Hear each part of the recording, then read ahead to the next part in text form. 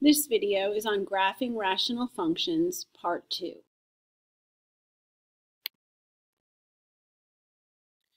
To begin or to continue our discussion on graphing rational functions, we need to talk about domain and range. Most of you may need a refresher. Remember that domain is all possible values of x and range is all possible values of y. Domain isn't just x, range isn't just y. Please be careful that it's not just what you see on the graph or just the x's you are given, but all possible ones for a particular function. So when we're looking at domain and range of rational functions, we need to think about what's happening with our x's. Well, we go all the way, since there's arrows on the ends, to the right and all the way to the left. And so domain includes all real numbers, which there's a symbol for. It's a capital R with a double line in the beginning. This means all real numbers. Remember that a real number is anything that isn't imaginary. So every number you've ever learned about, excluding anything that contains I, the imaginary number I, is a real number. There is, however, one real number in the case of this graph that is not included in the domain. Can you tell what it is? Well, we have an asymptote at x is equal to 2. And that's because our graph approaches but never touches the value x equals 2, which means that is excluded, not equal to 2 for our domain. So all real numbers except 2 is our domain. Now for our range, the same type of thing is going to happen. Our graphs have arrows on the ends. Our range is all y's up to positive infinity, all y's down to negative infinity. So it's all real numbers, but something is excluded here too because we have a horizontal asymptote. What value of y is excluded because of this horizontal asymptote? I hope you said 0. It might help for you to write the equations of your asymptotes and then use those as the restrictions to your domain, all real numbers except that. Think about it. This vertical asymptote goes through the x-axis, and we wrote our equation as x equals the place where it goes through the x-axis, 2. This horizontal line, I know it's laying on the x-axis, but it's passing through the y-axis, and that's what we're looking at. And it passes through the y-axis at 0. And so those are the equations of my two asymptotes. X equal to 2 means my domain is all real numbers except where x is equal to 2. Y equals 0 means my range is all real numbers except where y is equal to 0. So our asymptotes provide our domain and range restrictions. There are rules for horizontal asymptotes, and to follow them, we're going to look at the degree of the numerator and the denominator. And so this is sort of my made-up notation. Be careful, that's not sort of commonly written notation. This is the degree of the numerator. So capital N is numerator, capital D is denominator.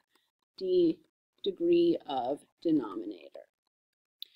The symbol is less than, so if the degree of the numerator is less than the degree of the denominator, then the horizontal asymptote is y equals 0, automatically. Let's look at the degrees in this example. The degree of the numerator is 1 because the highest exponent is 1. The degree of the denominator is 2. Because 1 is less than 2, y equals 0 is the horizontal asymptote. And I often use HA for horizontal asymptote. So another choice would be when the degree of the numerator is equal to the degree of the denominator. And in that case, the ratio of the leading coefficients, LC, leading coefficients, is the horizontal asymptote. Now that sounds more difficult than it actually is. So let's take a look. Because the degree is 1 in both cases, we use our leading coefficients, 2 on the top and 1 on the bottom. 2 over 1 is the ratio since the degrees are equal. So our horizontal asymptote is y is equal to 2, which is just 2 over 1 simplified. Okay? And so you basically just pick the numbers out of the front. So let's look at the last scenario. This is what will happen if the degree of the numerator is greater than the degree of the denominator. In that case, we're going to have to use long or synthetic division. We will be able to ignore the remainder. I'm not going to use this one as an example because it's actually a more complicated example than is necessary. But you should know that if the numerator's degree, which is 3 in this case, is bigger than the degree of the denominator, we'll have to do the division to find the horizontal asymptote.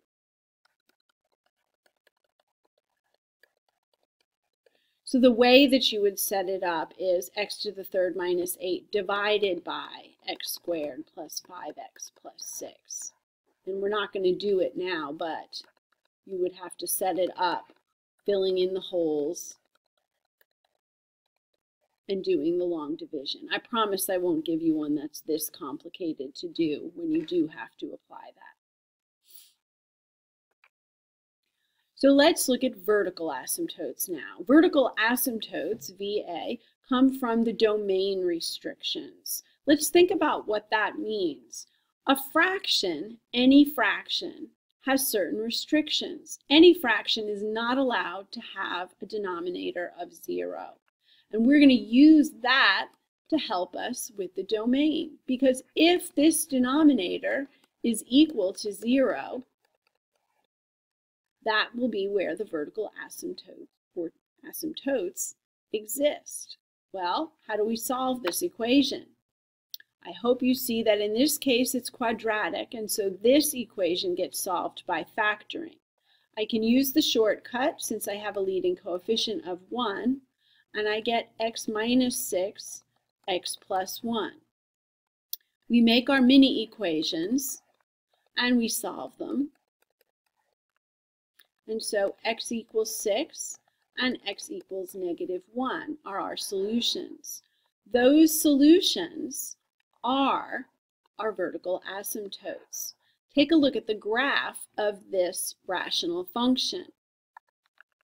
We have a vertical asymptote at x equals 6 right here and x equals -1 right here. So those are our vertical asymptotes.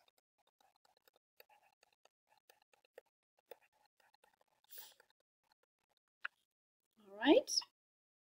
So to find the vertical asymptotes, take your denominator, set it equal to 0, and whatever kind of equation it is, solve it appropriately. There will be cases where there is what's called a hole. This is also called a point of discontinuity. We call a function continuous if the line or curve travels along smoothly without any leaps or jumps or spaces in it. It is discontinuous if there is an excluded point or a jump in the graph. And in this case, the hole is indicated by an open circle. That means we're including every point on this line except for the one that's shown. So I want to show you what an equation looks like when there's a hole in the graph. We're going to use this example here. If you look at that example, I have it broken down so that the numerator got factored, which is x minus 2x plus 1, and the denominator is just x minus 2. Well, normally, based on our last slide, we'd say that there was a vertical asymptote where that denominator is equal to 0. That would give us x equals 2. But look at what happens here. Once we factor, the x minus 2's actually cancel out. And this is linear. We have the equation of a line, and you can see it graphed here. So the line is graphed, but because this factor canceled, hidden in this original equation is the fact that there is a hole. Anytime something cancels, a hole exists where that piece of the equation equals 0. So there's a hole at x equals 2. We use that and we plug it into our simplified equation to find the value of y for that hole.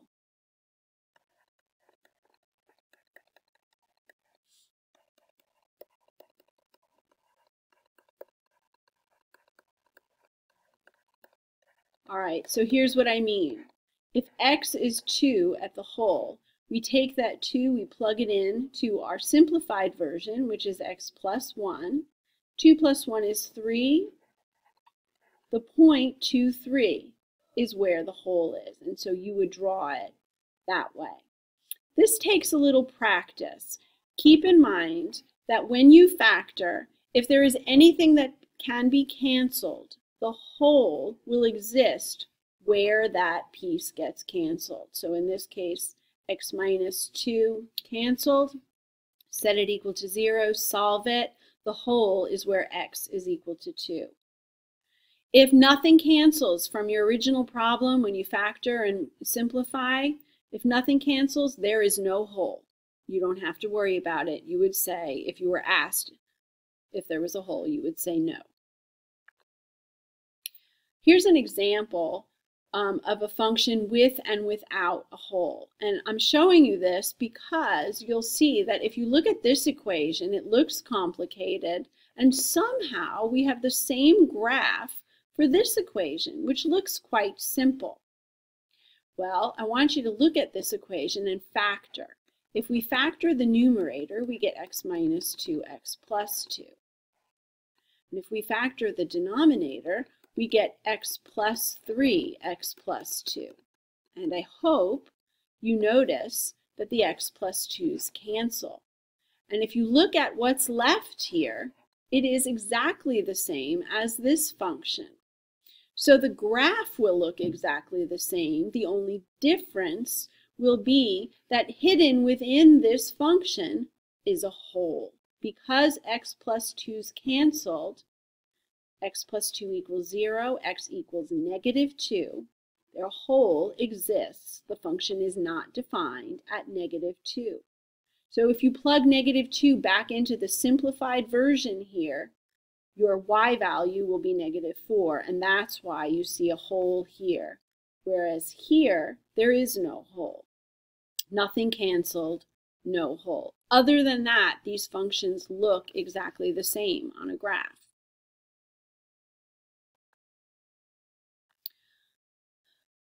We're not going to deal with slant asymptotes until after midterms, but I do want you to see what it looks like and that there's an equation of that line, the diagonal. You can have vertical, horizontal, and slant asymptotes. This is what an equation would look like as an example. You will see some problems in your packet where you're matching equations that have slant asymptotes with their graphs. So you should know what they look like. I want to do one complete example here, and it looks like I won't have a lot of time. So I'm going to pause the video myself, make some notes. You should fill in and try any that you can on your own, and then come back and you will quickly see the answers and a summary screen. Here are the solutions and explanation. Pause the video to take these in. And here is your summary. I'm also going to put up quickly a picture of the graph of that last equation so that you can see what it looks like. We'll do more of these in class. Good luck.